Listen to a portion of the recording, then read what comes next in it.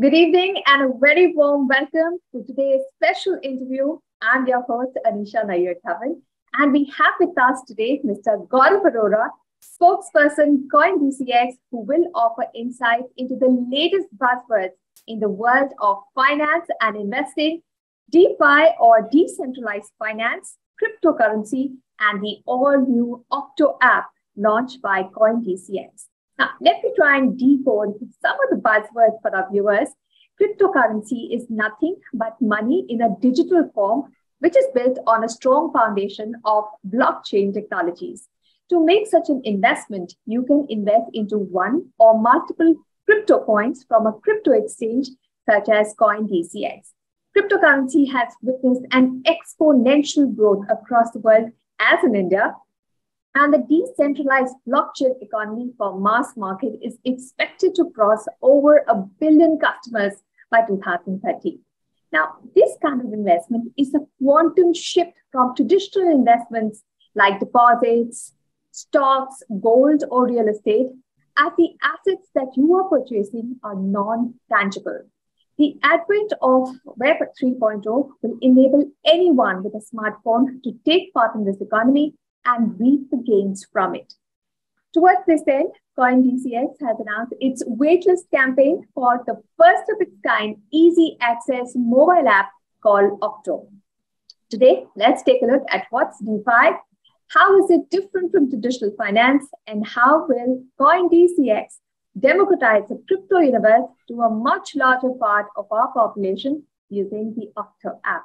A very warm welcome to you, Mr. Arora. Thank you so much for joining us. I look forward to a great conversation with you. So let's get started. Now, decentralized finance or DeFi sits at the epicenter of the crypto universe and has the potential to disrupt traditional finance. Now, what is it and how does it work? Yeah, no, I think that's a hot question these days. Everybody asks that question. So, before I jump into even DeFi, let me just take a minute to talk about another popular acronym, Web3. We've all heard about that a lot, right? So what is Web3? So Web3 is what called as the latest version of the internet.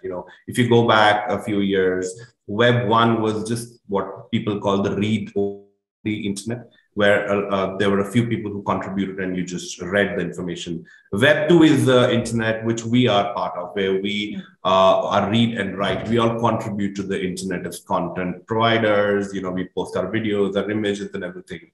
Web3 is a fundamental shift from that.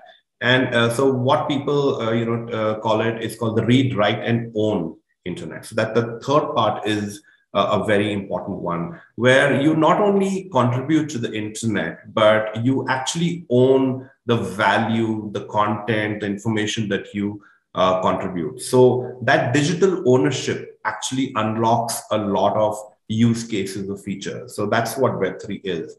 So DeFi, and this Web3 is evolving across what I call a lot of different spheres. So you've got entertainment and NFTs and games, you've got finance, you've got identity. So DeFi is broadly the finance part of Web3, where we call it decentralized finance. What DeFi, the theory is that earlier people were just buying and selling some of the crypto assets that you talked about, but now people will be able to undertake more financial activities in a decentralized manner in Web3. So that's kind of a summary of what DeFi is. Okay, so DeFi by its very nature is doubted to be decentralized and non-custodial. What does this mean and what are the benefits that it brings on the table for investors? And you said that in Web3, because of DeFi, you'll be able to do a lot more when it comes to different financial products. What do you mean by that?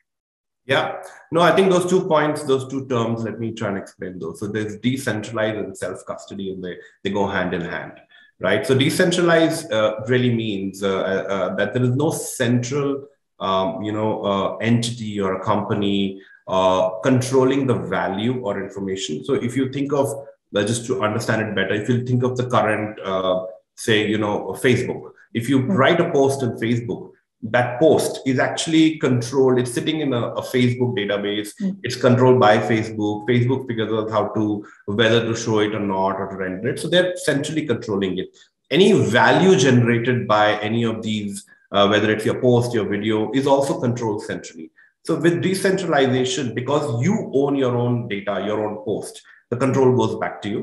And the other part, self-custody, is really what unlocks the decentralization. So self-custody simply means you having the ownership.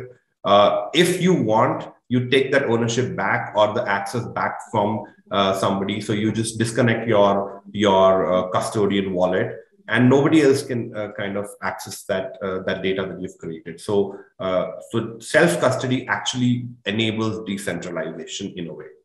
Now let's one of the things I actually want to talk about, that this whole decentralization and democratization is not something new.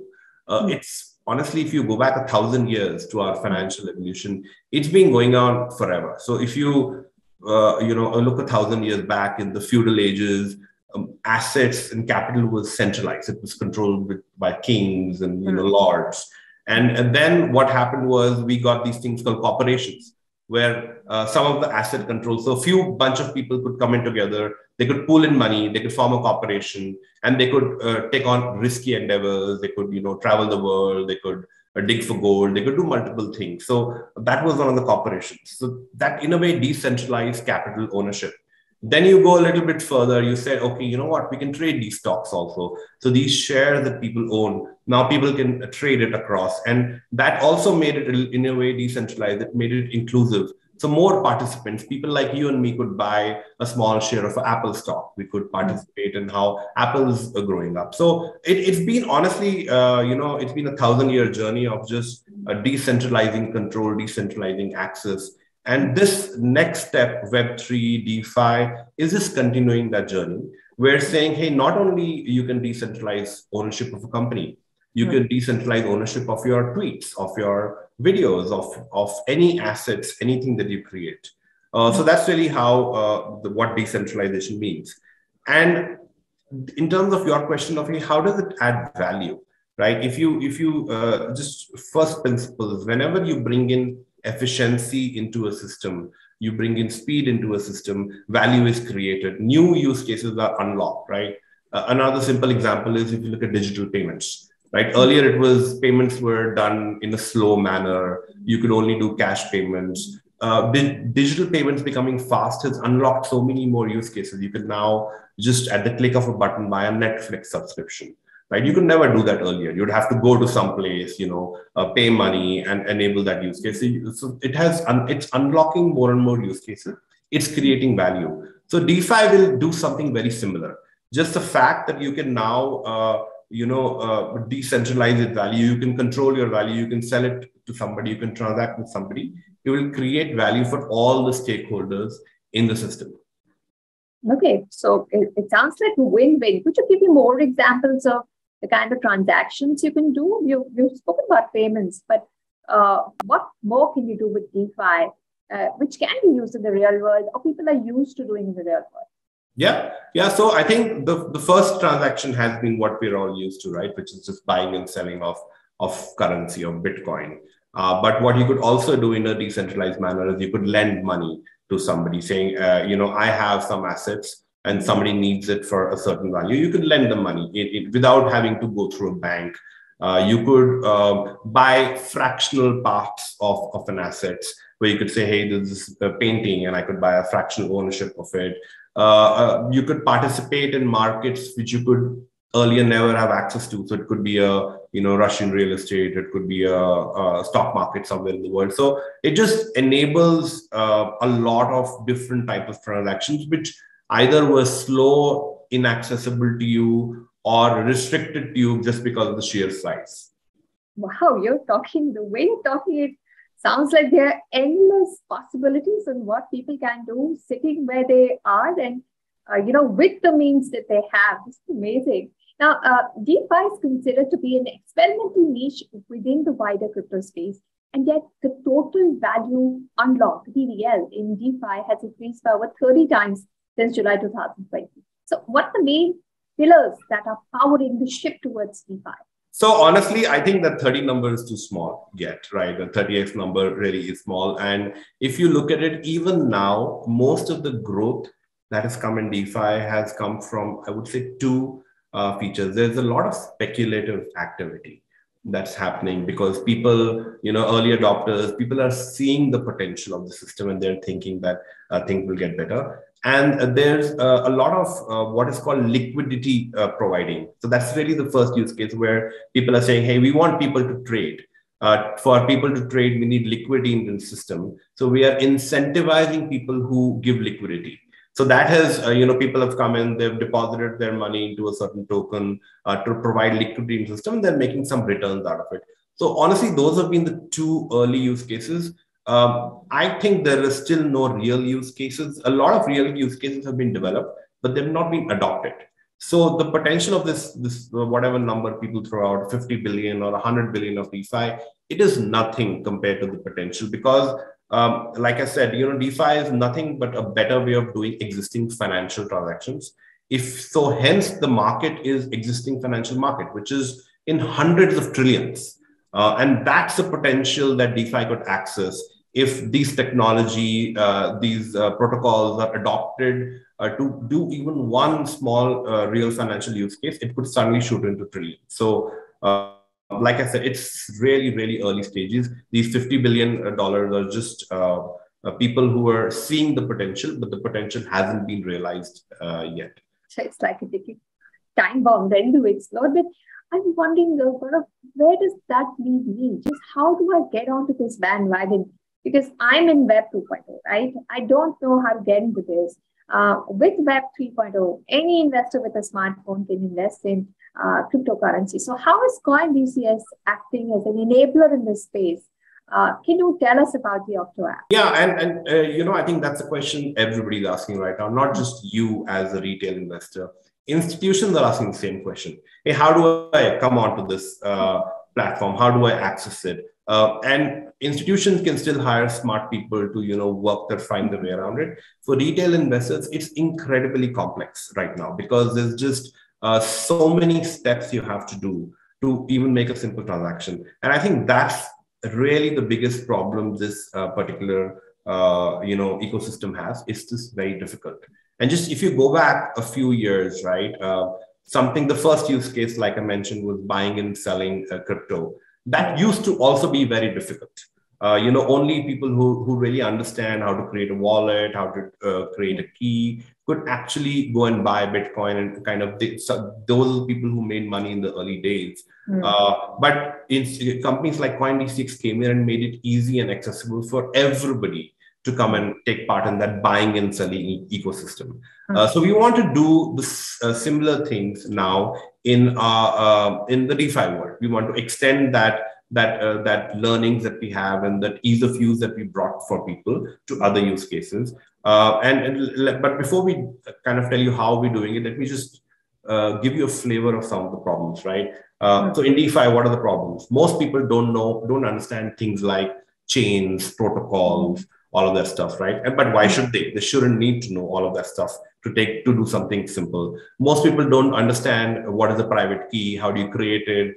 They don't understand if I lose my private key, I lose all my assets. So we have to kind of make that simpler for our users. Users don't know where to even start. Hey, what are these dApps? How do I access a dApp? What they understand is I want to earn some interest.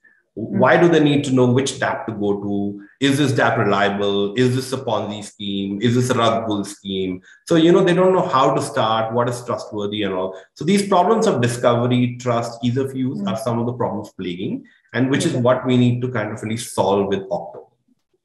How? Can you tell us how does Okto work? And for the layperson like me who is even technologically challenged, can I make it work? How does Okto work? So we are launching a completely, like I said, a new wallet called Okto.